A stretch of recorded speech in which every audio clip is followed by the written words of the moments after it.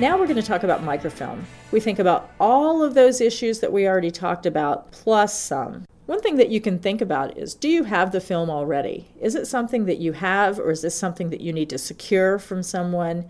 Often with newspaper content, the people that want to do the digitization are not the people that own the film. I've seen that happen numerous times. Can you partner with them, and do you have access to that film? If you have the film, do you know what's on that film? And that's not necessarily a given. We have big surprises as we go down the road with this microfilm. It all depends on what work has been done in the past as to what you face with. This really can be a great benefit, actually. We've had some really great surprises, and we've had some really terrible surprises. So you can't underestimate the value of looking at your film and knowing what is on that film.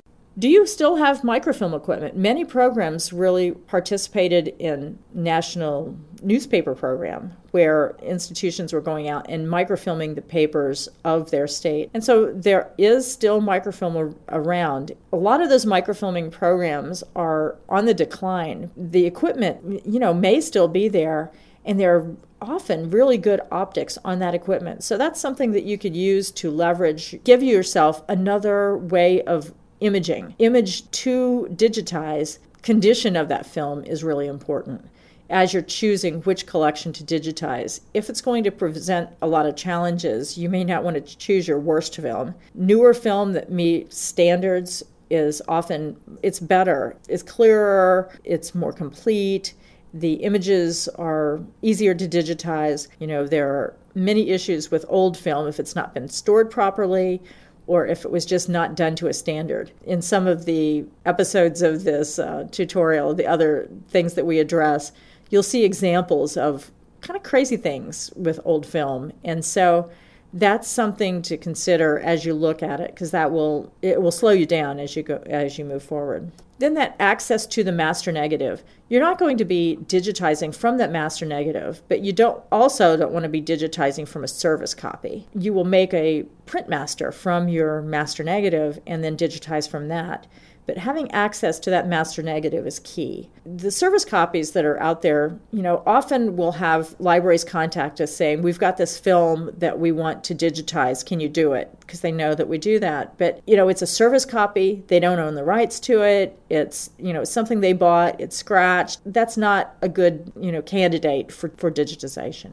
Then there are additional technical challenges with film. Do you have the ability to assess good film? Can you look at it and tell if it's good? Can you do the density readings and make sure that your digital content is going to be robust, clear, good digital content? It can be faster. You can scan very quickly from a roll of film. So if you have film in your collection, that is one great way to add in digital content at a much faster pace, because film scanners scan so quickly. And then additionally, the film can serve as a preservation copy. That's an added benefit. And as we think about repositories going forward, this is less of an issue in some ways. However, it is a great preservation medium. Film is a great preservation medium. It's been around for a long time. There are standards. If it's stored properly, it can be a really good preservation copy, particularly as we're in this transition from kind of analog to digital world. As we build up our repository infrastructures and make sure that they are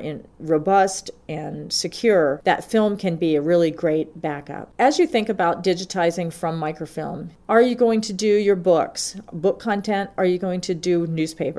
I would advise anyone to start with books before newspapers. Newspapers just have a lot of inherent challenges when you think about it that books don't have. Books are bound, they are rarely are missing pages, but newspapers, you have many issues with completeness, with the dates being correct, with reading order on the columns. Are you going to do it at a page level, or are you going to do an article level? There are lots of additional challenges that you have to think through with digitizing newspapers. But you just have to weigh all those factors, all of the factors that we've talked about, to help you make your decisions. Don't limit yourself.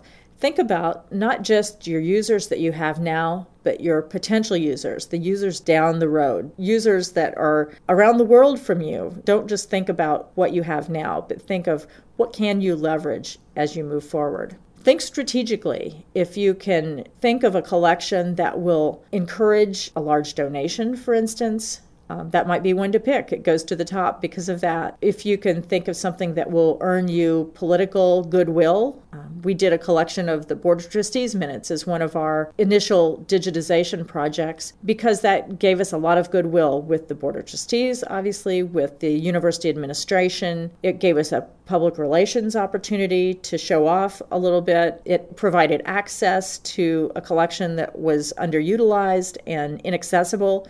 So all of those things together really made this a good choice for moving forward. You often can think about your collections, what you have, and what you could leverage into something bigger and better. Look for those opportunities. As we were thinking about digitization, we had done some grant projects, some pilot projects, and then the National Digital Newspaper Program came along. Were we 100% prepared to do that? I wouldn't say that we were 100% prepared. We thought we were. We learned a lot. But we were able to use that opportunity to prove ourselves, to move forward, and to do something that would move us from just a project-based operation to an actual program. I would encourage you to think about all of these things. Think about those basic skills that you have. Think about what's in your collection, who's going to use it, what it can do for you, and what are the technical challenges, and then use those to choose content that makes sense to help you prioritize it.